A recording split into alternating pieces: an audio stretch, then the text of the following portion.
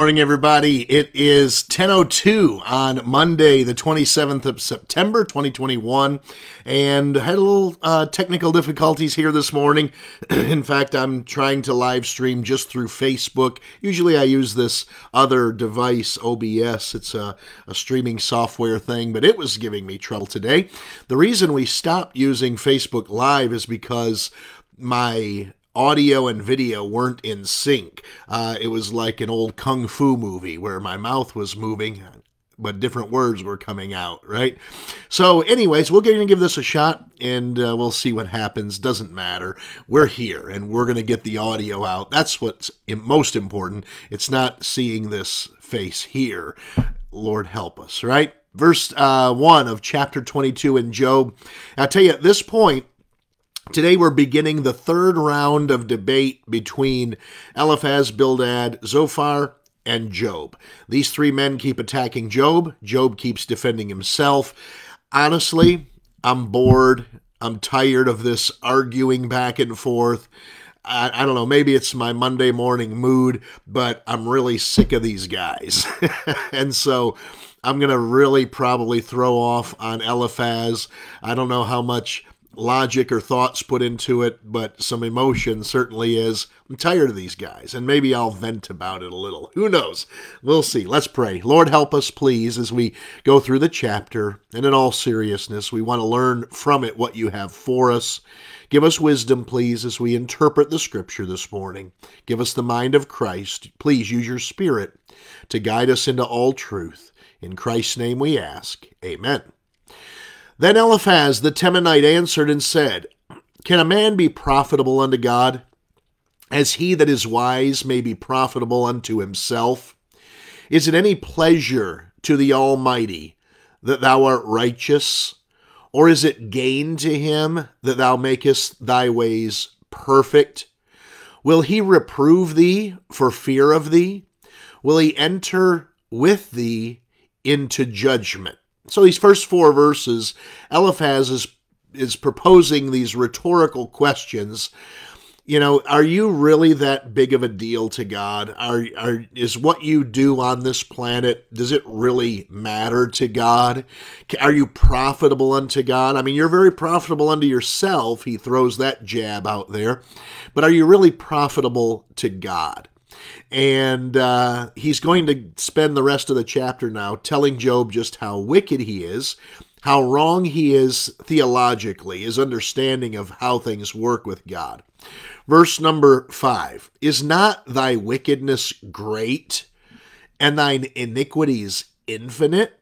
That's we're taking the gloves off, putting the brass knuckles on, and hitting him in the jaw, isn't it? For thou hast taken a pledge from thy brother for naught, and stripped the naked of their clothing. Thou hast not given water to the weary to drink, and thou hast withholden bread from the hungry.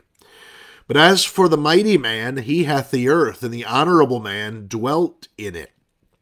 Thou hast sent widows away empty, and the arms of the fatherless have been broken.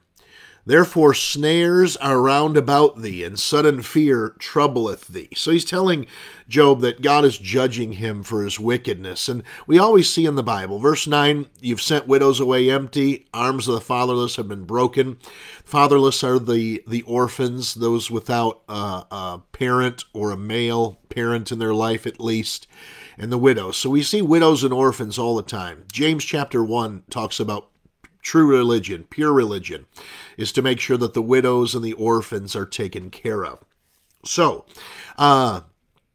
he's saying you didn't do any of that. Verse number 11, Or darkness that thou canst not see, and abundance of waters cover thee.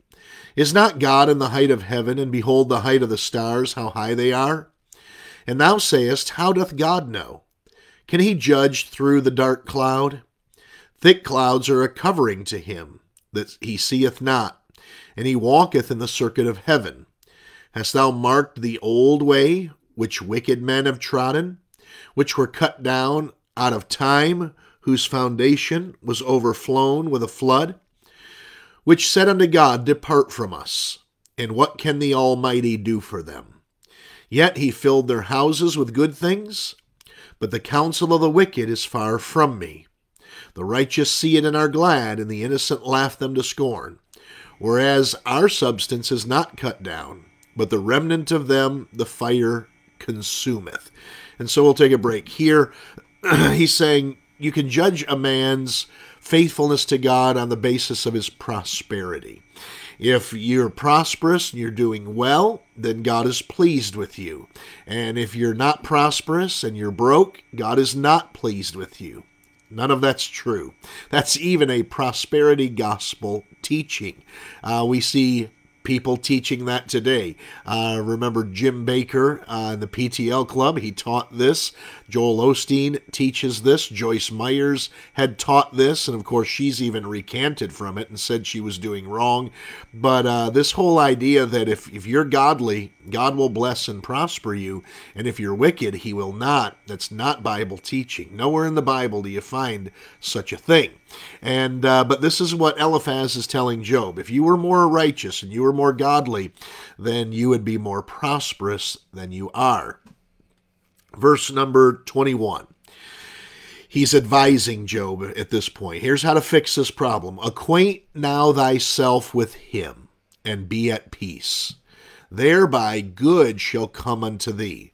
So if you'll get right with God, you'll have peace return to your life, and prosperity will return to your life.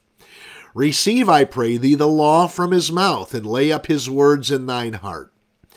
So obey God, learn the law, and do what it says. If thou return to the Almighty, thou shalt be built up. Thou shalt put away iniquity far from thy tabernacles. Then shalt thou lay up gold as dust, and the gold of Ophir as the stones of the brook. So if you'll get right with God, your money will come back to you. You'll be prosperous again. Yea, the Almighty shall be thy defense, and thou shalt have plenty of silver. It's so ridiculous. Stay right with God and you'll get rich. For then shalt thou have thy delight in the Almighty, and shall lift up thy face unto God. Thou shalt make thy prayer unto him, and he shall hear thee, and thou shalt pay thy vows. Thou shalt also decree a thing, and it shall be established unto thee, and the light shall shine upon thy ways. When men are cast down, then thou shalt say, There is lifting up, and he shall save the humble person. He shall deliver the island of the innocent, and it is delivered by the pureness of thine hands. And so what's chapter number 22? It's Eliphaz telling Job, we know that you've done wickedly, and that your iniquity is, what did he say, without end, without eternal. I don't know what he said. But he said, there's no end to your iniquities and your sins. And that's why you've lost all your money. It's why you've lost your livestock and your business and you're broke. If you get right with God and you draw near to God, then your money will return to you. That is not Bible teaching. That is Eliphaz's opinion of how God works, and it's not correct. There are many, many, many wealthy people who are evil, wicked, ungodly people. And there are many, many, many broke people who are sincere and love God and close to Him and right with God. Likewise, there are many evil people who are broke, and there are many godly people who have immense wealth. And so wealth, or the lack thereof, has no bearing on godliness. But that's what Eliphaz is trying to tell Job. They're using everything they can. And let me just rant for 30 seconds here. I'm tired of all this arguing. If I were Job, I'd just send these knuckleheads away. What is the point of this conversation? Why are we doing this? Just leave me alone. Here I am. I'm sick. I'm ready to die. Get out of my life. I don't want you here. That's what I'd be telling these guys. Nothing profitable is coming from this debate whatsoever. The only thing profitable coming from it is that we learn from it that these arguments are incorrect and wrong. So we benefit, but I'll tell you, life's too short for me to sit around and argue with people that have no idea what they're talking about. I'm just going to move on, to be quite honest with you. All right, that's it for chapter number 22. Job's going to respond tomorrow in 23. Then we're going to hear from Bildad again, and Job will respond, and then Zophar and Job will respond. And that'll be the end of the debates with these guys, I'm pretty sure. And then we shift gears and God shows up. And that's going to be better. That's going to be different. I'm just wore out of this back and forth day after day here. What have we done? Let's see. Job, Eliphaz, Job, Bildad, Job, Zophar, Job. So 7 interactions on the first end, and then 6 thereafter. So 19 chapters are these guys going back and forth. I'm just tired of it. All right, I'm going to leave you alone with that. Have a wonderful Monday. Have a fantastic week. If you're local, come to church Wednesday night at 7 o'clock. We're having pizza and prayer, making a big announcement for the history of our church, or the future, I should say, of our church. Got a lot of exciting things planned. I hope that you'll be there. It's a big deal. It's not some small thing, but come if you can, and go have a wonderful week this week. Love God, stay faithful to the devotions here, walk with God every day, spend some time in prayer, talk to God about at least one thing in your life today, and you'll start working on that prayer life. All right, I'm going to leave you alone with that. 11 minutes. God bless you. Have a great day. Oh, please like, love, and share the post.